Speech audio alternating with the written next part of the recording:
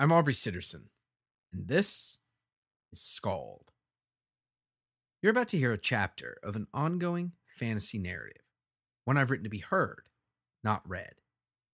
My voice, it's the only sound you'll hear, and it's all done in one single, flawless take. SKALD is serialized, so we pick up right where we left off last time. If this is your first episode, you might feel a little lost at the beginning, but I think you can handle it. And if not, the previous episodes are right there waiting for you. This isn't me reading you a story. This is me telling you a story. This is SKALD, Part 8.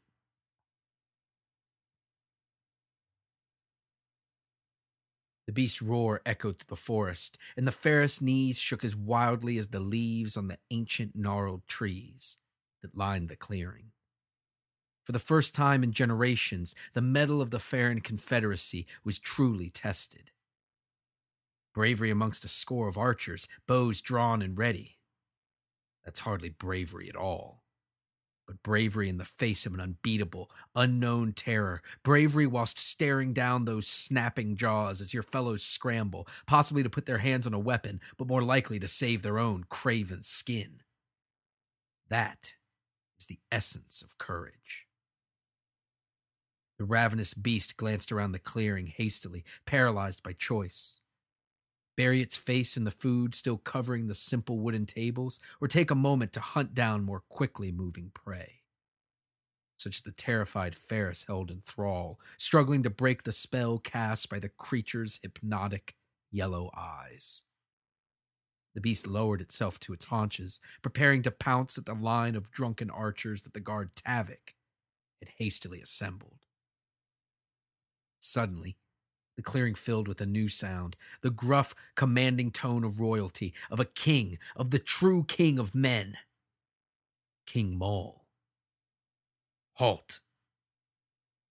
The beast whirled on the noise, turning its massive, fur-covered head to face the man, the weak sack of flesh and bones that would dare to hand out commands in its presence.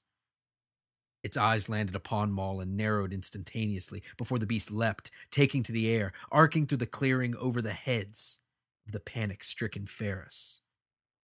It landed in front of the long, ceremonial table, the one that played host to not only Maul, but the assembled leaders of the Farron Confederacy. The impact of its landing shook the ground, casting aside the table as well as those timorous leaders, those elected by virtue of their words, not their deeds. But Maul was not one of those. He was made of sterner stuff than that, like an oak among saplings, a rock sticking up from the muddy water, the sole true mountain in a range of foothills. He stood there, waiting stern-faced for the beast he had dared to command. He reached out a powerful, steady hand, and he spoke.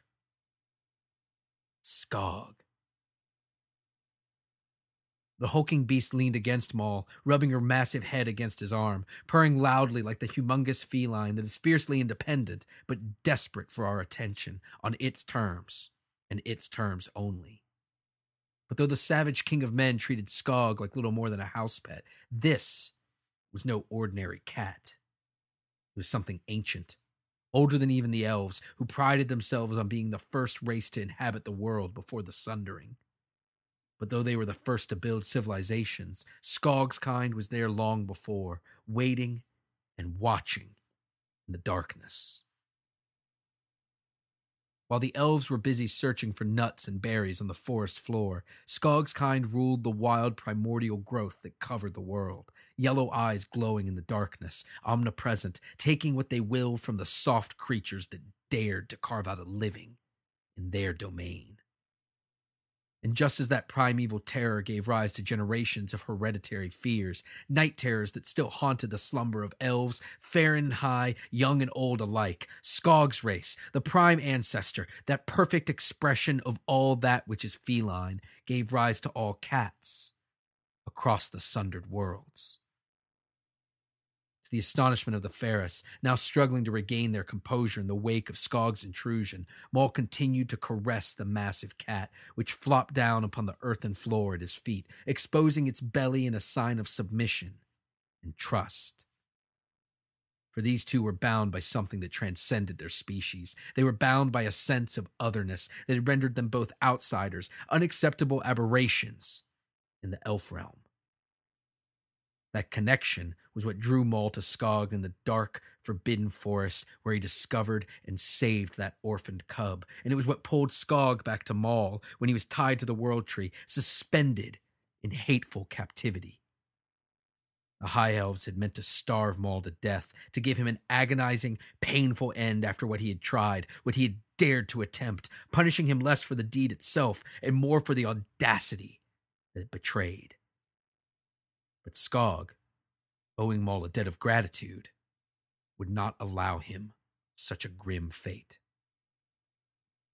Instead, Skog, of a race almost as old as the World Tree itself, used those powerful claws to rend and tear the bark of that mighty ash, opening it up, allowing the tree's lifeblood, that viscous, glowing sap, to trickle down the branch and fall through the air, landing in Maul's waiting mouth. Over the course of that long, torturous decade, Skog grew from a cub to a lioness, noble, terrifying, and merciless. Except when it came to Maul, who never missed a single day of feeding, growing more bitter by the day, but also stronger, nourished by that enchanted sap. Now, it was Maul who nourished Skog, feeding the still purring beast bits of meat from his bare hand. Of the assembled Ferris, the most revered members of that massive confederacy, Thorin was the only one brave enough to step forward. "We've brought you your beast. Her name is Skog, and you should treat her with the respect due to me, as we are bound more closely than one such as you can imagine." "Yes, of course. Skog. I'm in awe of your connection with her. She struck down 2 of our archers." "2? Is that all? Why didn't you tell her you were bringing her to me?" The cat raised her chin, demanding that Maul scratch her tender, unguarded neck. "And I thought that your kind prided itself on their wisdom." The two had been separated in the elf realm, when not even Skog, that ancient, powerful beast, could stand to be in the presence of him and his rictus grin. When Maul summoned him up, begging for his aid, Skog skulked off into the forest, leaving Maul to do his sinister deeds and walk that sinister path in cursed solitude. Now, however, they were reunited, never to be ripped asunder until they ran out of the very blood that had bound them. Maul crouched, smiling serenely as he petted Skog in long, gentle motions, his fingers digging deep into her thick fur to massage the skin beneath. "I am satisfied, and I believe you bore witness to Skog sating her hunger. Where shall we sleep?" Thorin called to the human girl, who stood closer to Skog than many full-grown Ferris would even dare. "Githana, take King Maul and his companion to my personal refuge. I shall sleep elsewhere tonight." As Maul, Skog, and the fearless human girl Githana strode through the clearing, the assembled Ferris observed with terrified, watchful eyes. "Rest well, your majesty. Your strength shall be put to the test on the morrow." Maul laughed as he stooped down to relieve a still terrified Farron's servant of his miraculously unbroken jug of wine. "Do you think so little of me and Skog, who, if not for my request, would have devoured the best your little confederacy has to offer?" Thorin, unfazed, looked Maul dead on with those deep, luminous, knowing eyes. "I think that you and Skog both are fearsome, deadly warriors. But what you will face is no mere warrior, no savage beast to be simply overcome or not. It is a force of nature, and it is to be reckoned with." Maul awoke the next morning, ravenous, having failed to awaken for the midnight repast, slumbering straight through the night with the snoring Skog by his side, his first truly sound, unassisted, unencumbered sleep in ages. The most restful sleep comes not after accomplishing a task, for there's always yet another task to come. No, the soundest sleep springs forth from the knowledge that you shut your eyes in preparation of moving steadily toward a goal the following day. When Maul and Skog made their way to the clearing, they found a simple breakfast laid out, which the Ferris picked at while preparing for their excursion to the north. Warriors arming themselves with bows, spears, and swords, shamans eager to get their hands on that potent horn, the tribal leaders observing silently, and Foreign presiding over it all. While breaking his fast, Maul eyed the warriors suspiciously. Foreign, why even bother bringing them? I thought I told you, my king, the beast is not just, it's a force of nature. I know. But I also know that if I fail, this monster turns its eyes to you and yours, you wouldn't dare dirty your hands with its destruction, as if you even could. So if your fighters won't fight, why bother bringing them? Do you even need help to retreat? Are you that weak and powerless? Foreign forced a smile, suffering through Maul's insouciant insults as he nodded slightly at the warriors who had stopped their preparations, waiting anxiously upon further directions from their chieftain. And what about me, Maul? May I come on your hunt? Grathanna had entered the clearing quietly and now stood next to Skog, allowing her to sniff, nuzzle, then gently lick her hand. The fearsome beast saw something familiar in the young girl and instinctively was driven to nurture it. Foreign, cutting a wide berth around the massive cat he had watched murder 2 of his best archers, addressed Grathanna gently. Sweet girl, this trip, it's far too treacherous. Better for you to stay here and let her come. Let her come and see what a real warrior, a human warrior, a warrior king can do. Besides, when I'm gone, when she's of age, will you not lean upon her for similar errands, the ones that you'd prefer not to mar your delicate hands? Again, with little choice in the matter beyond what Maul allowed him to pretend to, Foreign acquiesced. And Maul, the warrior king, gave the human girl a sly wink. The abbreviated party traveled north in the manner of the Farron people, climbing into a waiting tree, then coursing through the very veins of the earth itself, sliding through that warm green darkness full of whispers that sound like rustling trees and laughter like running water, following a path that twists and turns like the aimlessly wandering roots of the mighty oak they came sliding out of, many miles to the north of the arbor. Foreign had not exaggerated. It was bitter, bitter cold when they emerged from the mossy warmth of that ancient oak. Snow covered the earth and a layer of ice covered the snow, making it possible for the nimble-footed elves to walk atop it while huddling underneath their cloaks and blankets, burying their hands in their armpits in a futile search for warmth. Maul, however, with his dense, powerful frame, stomped down through the ice and snow to the frozen ground underneath, kicking through the frost as if it were dry, crackling leaves. Maul's blood ran hot with impatient rage and ambition, warming him from the inside out so that even in this frozen landscape, he did not shiver, he did not shudder, he did not shake. Though he had spent the vast majority of his life in the temperate climes of the elf realm, where those cruel, indulgent, pale-skinned monsters lazed about in the sunlight, averse to true work, struggle, and accomplishment. Maul's race had come from elsewhere, emerging from dark, frigid caves that made this frozen forest feel balmy by comparison. Though he had never seen them himself, Maul still carried the memory of those caves and their raging cook fires, laden with meat carved from frozen mammoths. It was a kernel of truth in his racial memory, and even now, it warmed him. Skog, with her heavy, luxurious fur, was as untroubled by the cold as Maul. She flopped down a particularly deep snowbank, rolling in it, melting the snow and watching as it refroze instantaneously, covering her in icicles that would camouflage her thick, dark fur. As Maul chuckled at his companion, wallowing shamelessly in the snow, Foran approached, carrying a quiver of enchanted arrows and a long, curved bow of his own making. Even with your SKALD, I worry that you still underestimate the monster, my king. Please, take my bow. It has served me well throughout the years. And what would I do with this? Crack it and use it for kindling?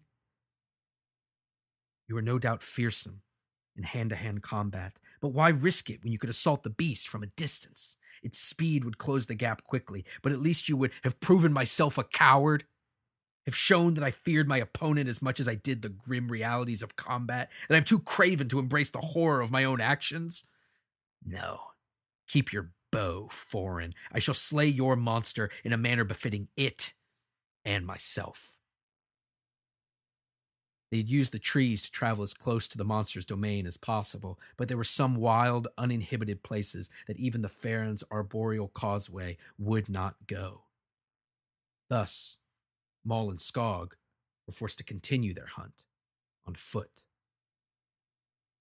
The next time you see me, I'll be carrying that horn or impaled upon it. Maul and SKALD trudged through that frozen forest for hours. The unblinking dual suns of that barrier realm crawled across the sky steadily, beating down on the snow and ice tirelessly, but with no visible effect upon that wintry blanket. Maul had sent SKALD off by herself. She could travel quicker that way, and even scale those tall, nearly limbless trees for vantage points, lookouts to scan the forest for this force of nature that so terrified Foran and his people.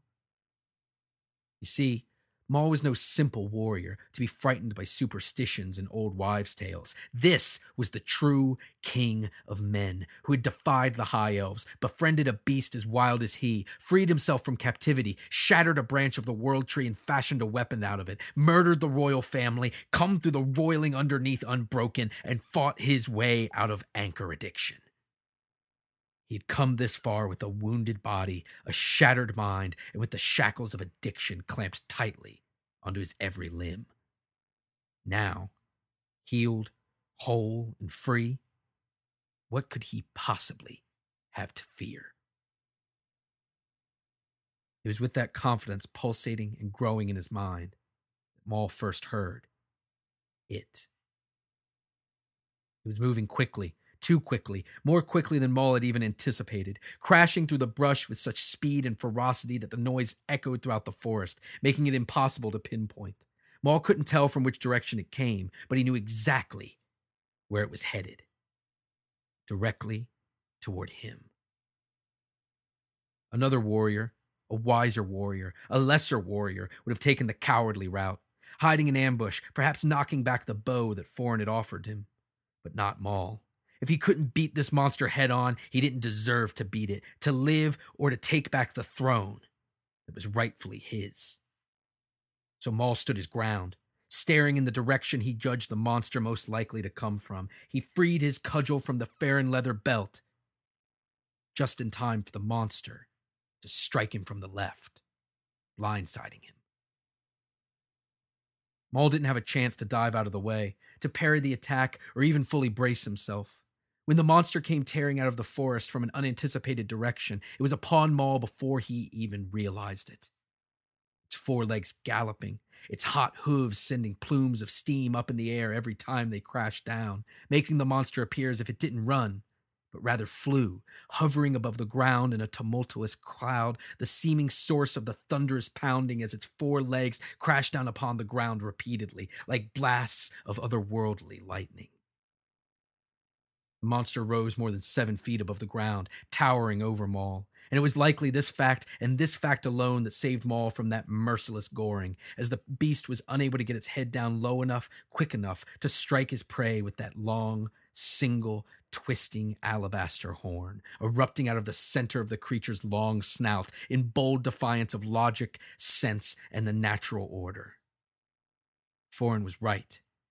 This was no mere monster. It was a force of nature unto itself, and thus was excused from the physical boundaries that the rest of the natural world must obey. Though Maul was spared a goring, in this pass at least, he was not left unscathed. The massive, wall-like chest of the monster barreled into him, knocking him silly, such that he was unable to determine if the sparkles that filled his vision were falling off this magnificent creature, or just the after-effects of its mighty blow. Maul rolled with the attack, regaining his feet and brandishing his cudgel just in time to see the beast whirl around and rear back on its hind legs, letting out a whinnying cry that would be sure to send SKALD running in its direction. Maul just had to bide his time, survive until his companion arrived and they could overpower this otherworldly fiend, the last of its kind, raging in the dying light of its godlike race's tenure on a world unworthy of its presence. As the monster tore toward him once again, Maul suddenly saw something of himself in the beast, born too late to achieve the greatness that was its birthright, doomed to be a monster instead. It wasn't evil.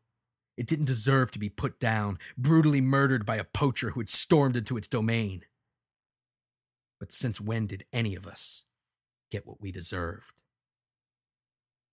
So the savage let out a battle cry of his own, then charged the monster head-on, swinging his cudgel with determined precision. Maul wasn't crazy. He knew he didn't possess the strength to fell or even slow the beast with a blow to the head, but if he could just take out one of those galloping legs. The cudgel hit the mark, connecting with that thunderous, bony leg, but its effect was less than Maul had expected. Instead of shattering or at the very least cracking, the leg held, sending wild vibrations up the cudgel and into Maul's arm. It was all he could do to hang on to his weapon in slack-jawed awe as the very leg he struck him in return. It was a glancing blow, but still the only thing that saved Maul was the elk leather armor he wore strapped to his body. It was enough to knock him to the ground, however, where he suddenly found himself surrounded by the stampeding, trampling hooves of that great, awesome, terrible monster. He rolled and took cover, scrambling to escape from the tireless pounding of those hooves that in their missed blows shook the very ground that Maul writhed upon. It only lasted for a few short seconds, but a few more and Maul would have been lost, his body stomped into dust and ground into the dirt. It was then that SKALD returned. She dove upon the monster from some point high above, barreling into the much larger beast with a frightful impact. Though SKALD was considerably outweighed, that initial force was enough to knock the monster off Maul and send it and SKALD crashing into the snow, where they rolled, fought, bit, and scratched, each letting out a fearsome cry. They were not roars that Maul heard, but were instead howls of agony, the miserable acknowledgement that even the victor of this battle would lose, as it would put down one such as themselves, a noble beast cast from a mold long broken. Maul pulled himself to his feet as quickly as he could, watching as the much larger monster began to get the better of his companion. He shrugged off the pain in his body and ran, leaping up on the monster's back, and as he did so, he felt it again.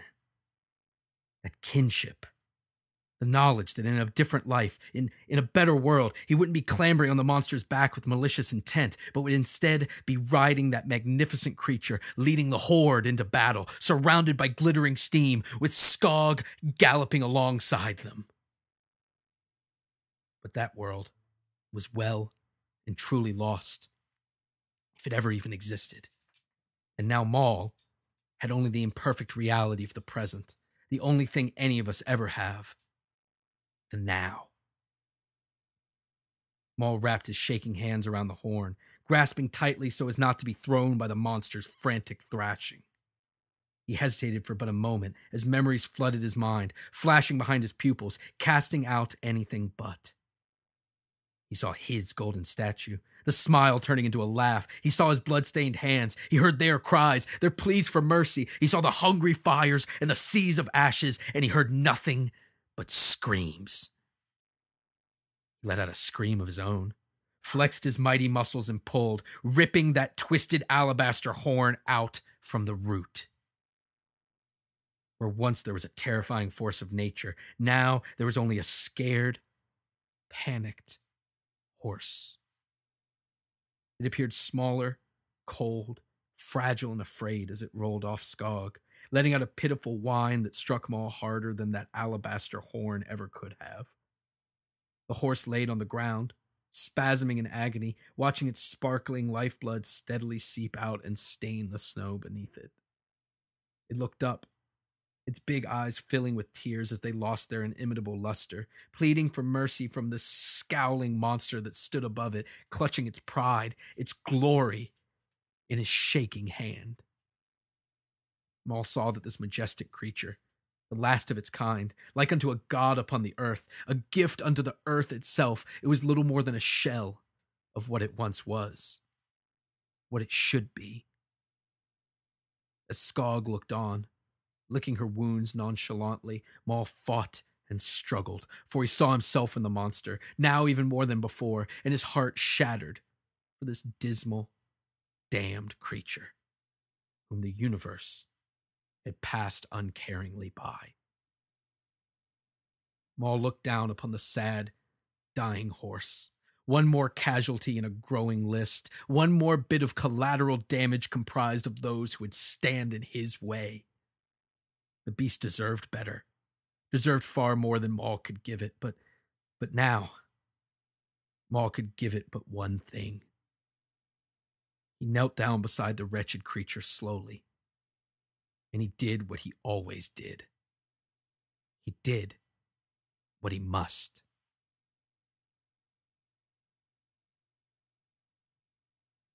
The Ferris waited nervously, warming themselves by a crackling fire, huddling together for warmth and out of fear for the blood-curdling screams, howls, and cries that echoed out of the frozen north. With the fire beginning to wane and the dual suns beginning to fall behind the trees, Foran turned to the human girl who had insisted on accompanying the party. Cortana, we could be here for some time more, and we'll need to build the fire back up. Fetch us some wood, the driest you can find. Fetch you? Cortana spat. What am I? Your dog? What did I tell you, girl? Maul staggered out from the forest, accompanied by Skog, and clutching that twisted alabaster horn, still dripping in gore. It's done. The monster's dead. Foran, the Farron leaders, and the shamans leapt up from their places at the fire, forgetting the cold, forgetting their fear, forgetting everything but their insatiable lust for that which Maul held tightly in his shaking hand. Foran, as ever, took the lead. I knew that you could do it, my king. It's magnificent. You are magnificent. Maul eyed the Ferris warily as they encircled him, drawn like moths to the gleaming white of the monster's horn. Their eagerness, their avarice, their desire and sadism clear on their faces as those smiles of joy pulled up at the sides back into horrifying rictus grins that were all too familiar to Maul. Give us the horn, my king. Give it to us so that we might give you that which you crave. Allow us to send you to your home realm or anywhere else you wish. You deserve it. His hands still shaking, but his stare unbroken, boring holes into the Farron chieftain, Maul stood defiantly. That's all fine and good. I will take what is owed to me, as I always do. But I also want something else. Maul turned and pointed at the human girl, Cortana. I want my sister.